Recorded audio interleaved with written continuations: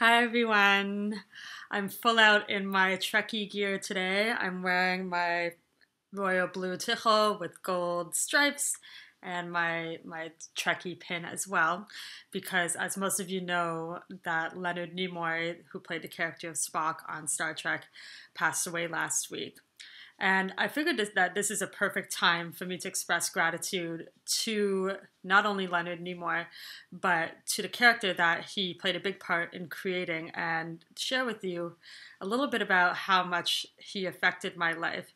Now, it's wonderful when you think about it that Hashem, or the Infinite, or God, can come into your life through the most odd or unexpected places. So for me, there's certain books that I might have encountered, certain songs, certain TV characters that I might have encountered in my journey towards becoming an observant Jew that really had a great effect on making me really hone in my philosophy of life. And Spock was definitely one of the greatest influences on me during that time.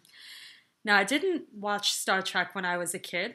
I actually got into Star Trek because of my brother, who got into it in university. So I was in my 20s, very early 20s.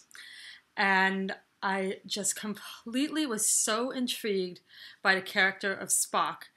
For those of you that don't know, Spock's character is the epitome of duality. He is half Vulcan and half human, which means the Vulcan philosophy in Star Trek means that the Vulcan planet, like a Vulcan person, is completely driven by logic and by intellect. They do not have, they do have emotions very, very deep down, but their primary driving force is the intellect and logic.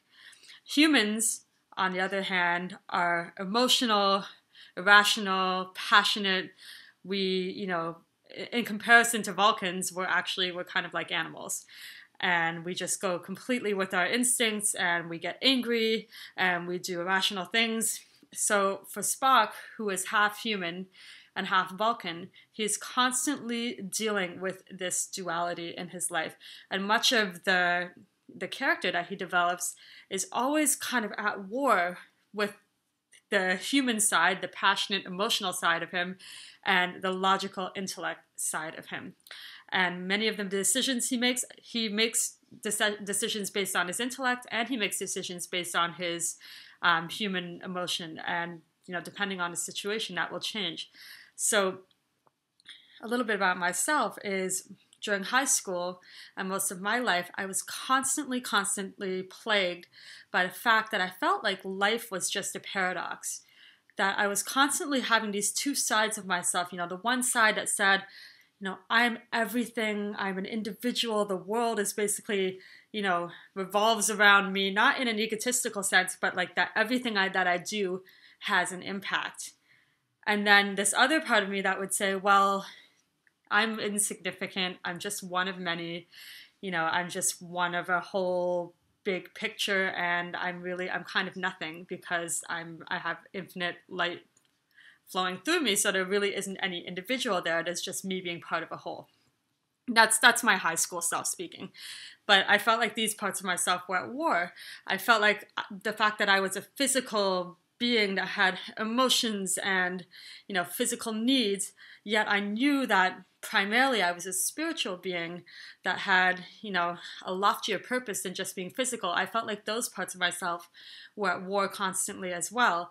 And I always felt like I had to choose, and that those choices were really not something I wanted to do, that those choices were kind of a burden.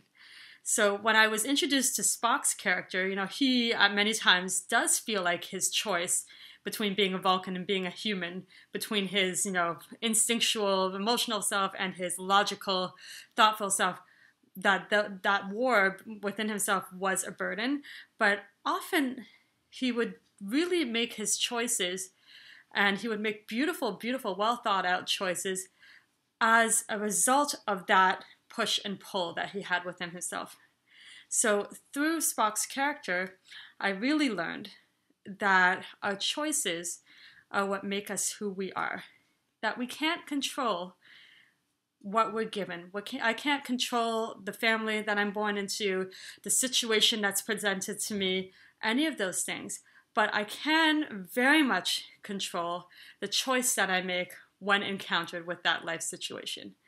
And that's really what Spock's character taught me, is that those choices that you make through that push and pull, because if we didn't have that push and pull, there would be no choice.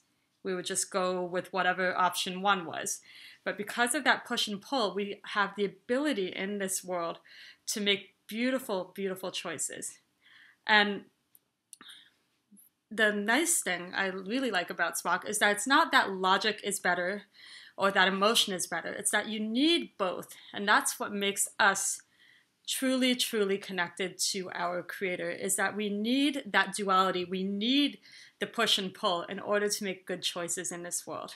So I really want to express my gratitude not only to Leonard Nimoy, but to the creators of Spock. Obviously, if you look anywhere on YouTube, you'll find many videos about how Spock was a Jewish character, that his isolation, and even like the symbol that he said, live long and prosper, and the hand symbol that he does is a Cohen symbol.